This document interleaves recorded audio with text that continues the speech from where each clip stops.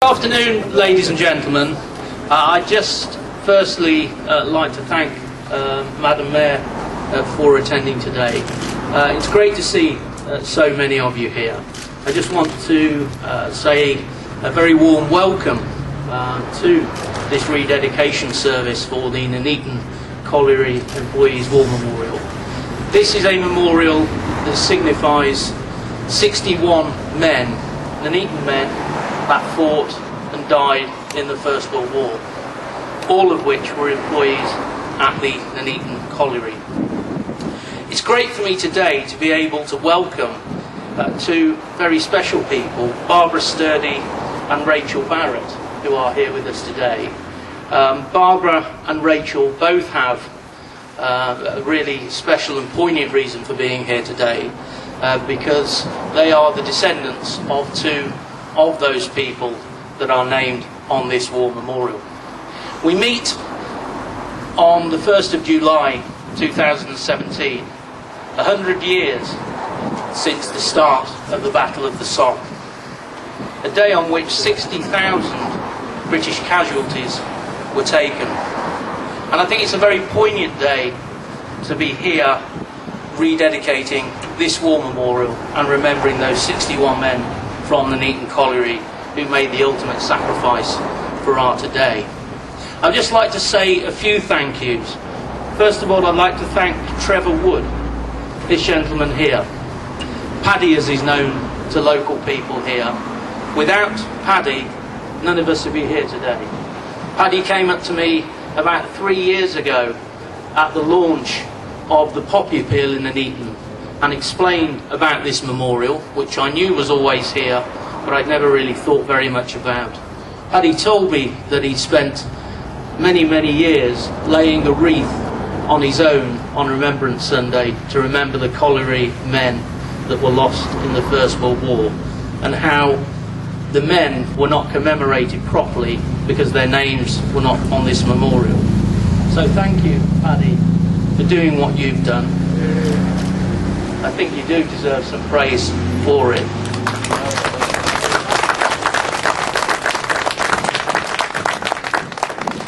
There are also a number of other people that took on board Paddy's passion and enthusiasm. We have Eric Bollard and Chris Holland, who've worked really hard on the research and making sure that we've got these names and the plaque as close to the original as we could. We also have here Lorraine Mosley. Lorraine actually owns the bungalow behind us and has the pleasure of having this lovely garden ornament in her front garden. And I think she's really proud today that we've been able to do what we've been able to achieve. I've also would like to say a special thank you to Alan Farnell, who works in my office. He's put a massive amount of work into this project. I was initially trying to get a number of things done, but due to time it took many, many months, in fact years, and a lot of frustration from Paddy that things weren't moving along as quickly as they could. So I'm so grateful to bring Alan in and bring things to a culmination as quickly as we have since. I'd also like to thank Roger Craddock, who is here with us today. Roger is a director of Holland and Barrett International, a very important local company. I was very fortunate, after making one phone call to Roger, for him to agree for Holland and Barrett to actually pay for this memorial plaque. So I really do thank Holland and Barrett for the contribution that you've made.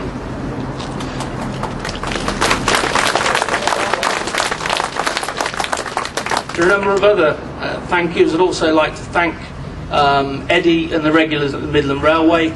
From your kind contributions, we've been able to pay for this wonderful memorial to be cleaned. I would also like to thank Dobsons, who are the stonemasons who have recreated this excellent plaque, and DB Duval, for those of you who are lucky enough to have one of these orders of service, and I do apologise that there aren't that many. DB Duval were kind enough to produce those for us free of charge for today. So I'd just like to thank everybody else who's turned up today, the standard bearers. I'd like to thank Murray Richards for coming along at very late notice to order those standards, and I would also like to thank David Adams, who's the Padre at Bramcote, for coming along to rededicate this memorial for us today. It's a memorial service that actually mirrors the original service in 1922 when this memorial was first dedicated under a service taken by Brigadier General Sir John Barnsley. So, without further ado, I will hand over to David Adams. Thank you. Parade! Parade! Chant!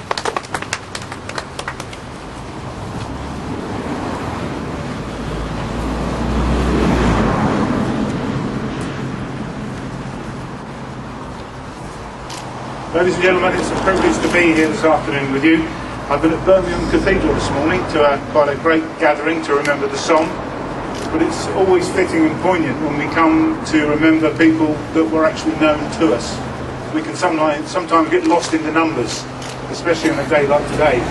But as we remember these brave men who answered the call to serve their country, it's very fitting that you will know of them and their families, and it's wonderful that we have their relatives here today. So this is a poignant moment for us to come and remember. So let's begin with a prayer. Lord God, we gather today with the jarring images of waste and ruin of war. We come to remember all those who were involved in war and conflict. These are friends. Would you honour their memory, those who inhabited the conflict and the carnage, who endured, and those who showed great courage and loyalty to comrades at arms, those who saw things that we can only imagine. Lord, we ask for your forgiveness for the ugliness and the waste of war. For we come today to give thanks and to remember, to ask that you would bless us in our memories, our recollections. We ask for your mercy, and we ask for your grace to help us remember. So we sing our first hymn together, O God, our help in ages past.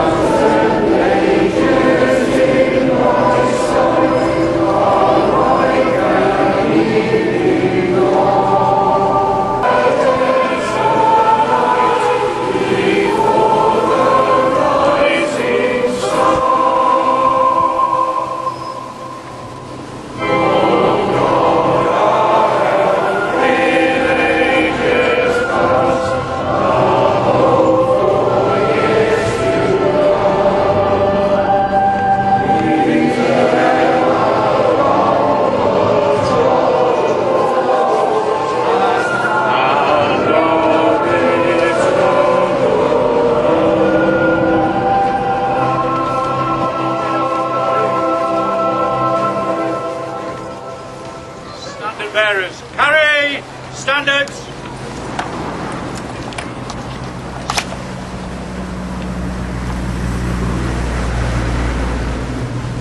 In this part of our service, we now pause to reflect and bring to mind and remember and honour the memory of those who have gone before us and have paid the ultimate price in giving their lives for the service of their country and of mankind. The last post.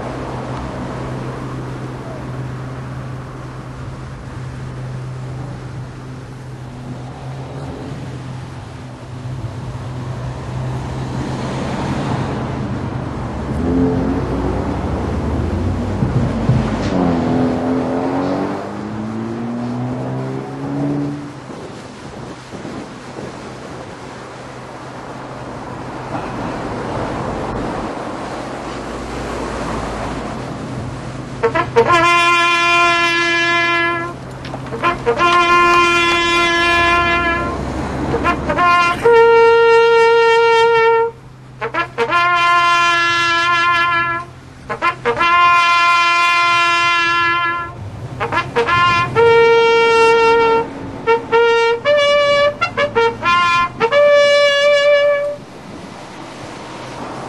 shall grow not old, but we that are left grow old. Age shall not weary them, for the years condemn. Going down of the sun in the morning, we will remember them. We will remember them. Standard bearers. Order! Standard! Stand up, A's. I'll hope you forgive me if I change the order slightly. I'm going to read from Scripture before we pray. It would make more sense that way, I think. This is from Romans chapter 8, reading from verse 31. God's love in Christ Jesus. What then are we to say about all things? If God is for us, who is against us? He who did not withhold his own Son, but gave him up for us all, will he not with him give us everything else? Who will bring any charge against God's elect? It is God who justifies, who is to condemn? It is Christ Jesus who died, yes, who was raised, who is at the right hand of God, and now intercedes for us. Who will separate us from the love of Christ? Will hardship, or distress, or persecution, or famine, or nakedness, or peril, or sword? As it is written, for your sake we are being killed all day long. We are accounted as sheep to be slaughtered. No, in all these things we are more than conquerors through him who loved us. For I am convinced that neither death nor life, nor angels, nor rulers, nor things present, nor things to come, nor powers, nor height, nor depth, nor anything else in all creation will be able to separate us from the love of God in Christ Jesus our Lord.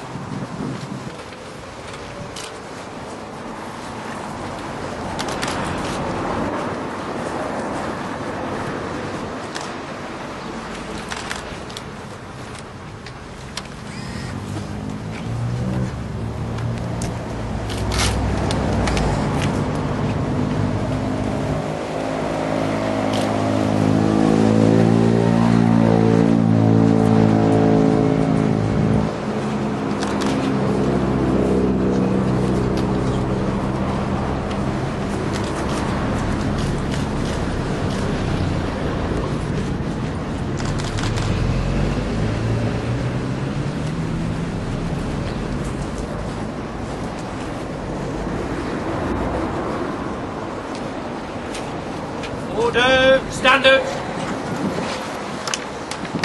Stand at A's.